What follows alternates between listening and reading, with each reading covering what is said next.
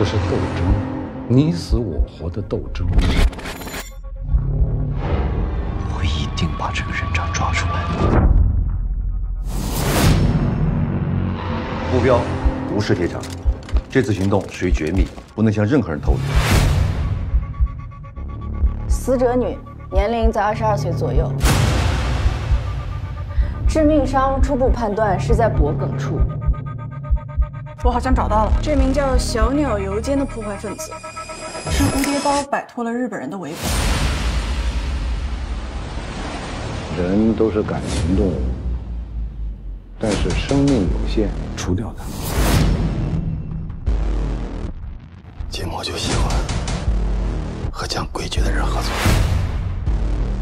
贤妻冷子，我要的就是你这颗棋子。对付伯劳，先得拔掉这颗钉子。